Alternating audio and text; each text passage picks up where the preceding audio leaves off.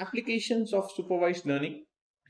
Assume you are working in a bank, say my bank, and you are directly working with the chief marketing officer, and the chief marketing officer has assigned you a task. Say the chief marketing officer wants you to grow the personal loan portfolio by cross selling loans to existing customers. In past, the bank has executed many promotional campaigns where offers were sent to customers. Some of the customers to whom you sent the offers, they would have responded and taken a loan, or they would have responded exhibiting their interest in taking the loan.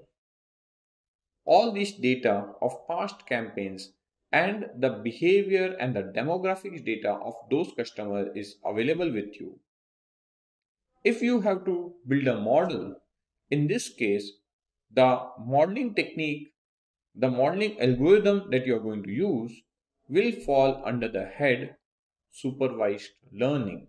The reason is when you have this data, you have the information of customers who have accepted your offer and those who did not accept the offer.